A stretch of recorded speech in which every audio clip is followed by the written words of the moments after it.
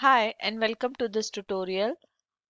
In this tutorial, we are going to discuss one more Java interview question, and that is the difference between encapsulation and abstraction. Now, as we know that both encapsulation and abstraction are OOPS feature, but there is a big difference between the two that we are going to see in this tutorial. Now, let us first see what is encapsulation. Encapsulation basically can be defined as wrapping of code and data together into a single unit.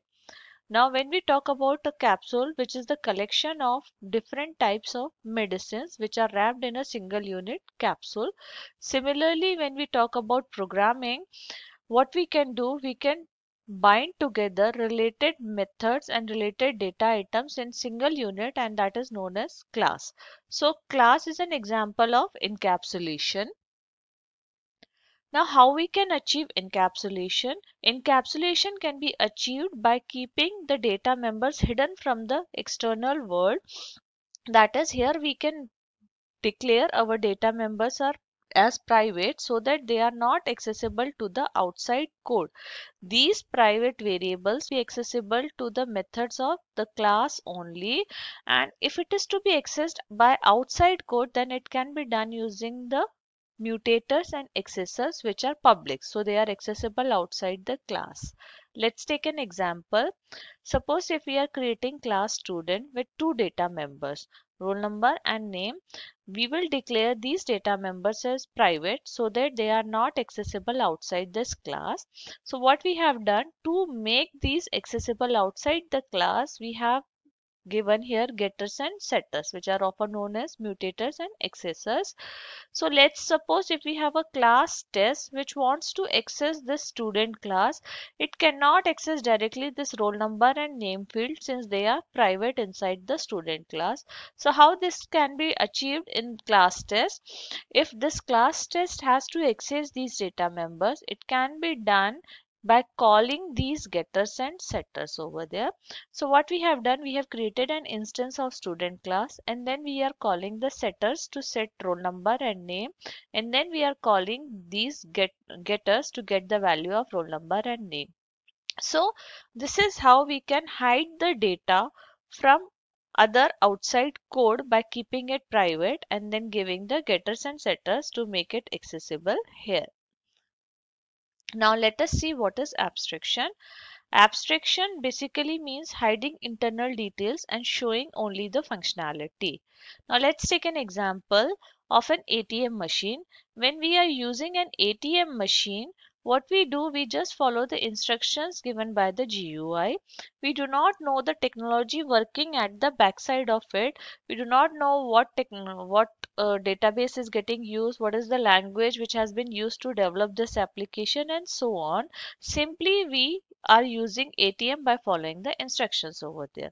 Similarly, when we send an SMS through mobile, we type the message and just send it, irrespective of what technology is working at the back end over there.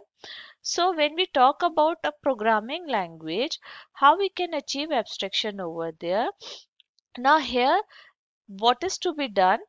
Whenever your outside code has to access one of the member functions of your class, it can be done by providing those functionalities as public. Now this outside code simply knows that there is some functionality which performs a specific task, so it will just invoke that functionality without having the knowledge of the internal details. That is how it is working, what is the job that is doing inside the code over there. So that is how we can go for abstraction.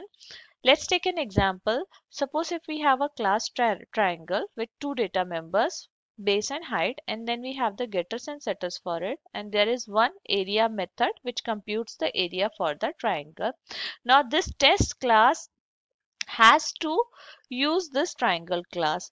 Now as we know that this base and height is private, so it cannot be accessed directly over here. We are doing that using the setters over there. We are setting the values over there. Now this test class has to use the functionality area which has been given in triangle class. So what it can do, it can simply call this area method without having the knowledge of implementation details. That is, without knowing how the area is getting computed over there. So here in this example, we are achieving both encapsulation as well as abstraction. We have kept our data members private and we are accessing them using this getters and setters in this outside code. Similarly, this outside code is calling this t dot area without having the knowledge of implementation detail, which is an example of abstraction. Now, sometimes the term abstraction is used in another context as well, which says that abstraction allows you to give only the method signature or method declaration and you need not to give the definition. Such thing can be achieved in Java using abstract method. A method where we give only the declaration and not the body, that is known as abstract method in Java. And this abstract method can be given using one of the two ways, either using abstract class or using interface. Now, in that case, the subsequent classes provide the implementation of this abstract method. For more details on abstract classes and interface, you can refer to my abstraction tutorials. So, basically, in brief, what we can say that encapsulation aims at hiding the data, whereas abstraction aims at hiding the implementation details. I hope now the difference between abstraction and encapsulation is clear to you. Thank you for watching this tutorial.